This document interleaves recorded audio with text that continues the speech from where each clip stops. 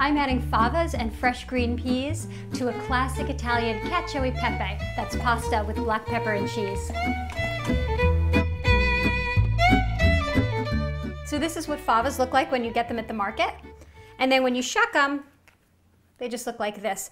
But you see these thick skins over here have to be peeled. So to peel them, the easiest way is to blanch them first, just in boiling water for about a minute. And then once they cool, you can just slip the skins right off. And you can use a paring knife, or you can just use your thumbnail and just make a little slit and then just push the bean right out. You want to make sure to drain the pasta before it reaches that perfect al dente moment, because you're going to finish cooking it in the sauce. So the pasta is ready to be drained, but before I drain it, I'm going to just save a little bit of the pasta water.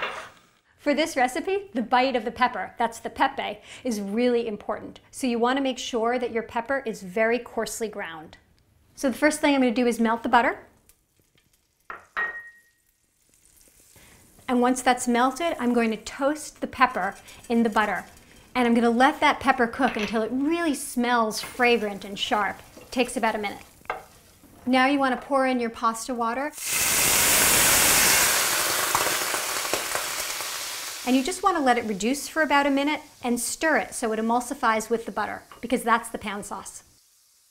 Now you just add the pasta and all the cheese.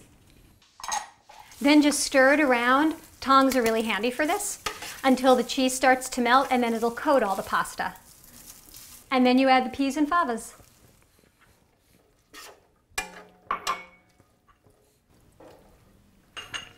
And that's it. Now you serve it. Now I'm just going to garnish the top with some chives. And since they're here, I might as well use the chive flowers. I'm just going to break it apart right in the bowl. It's going to make it look really pretty. As if this needs to look any prettier.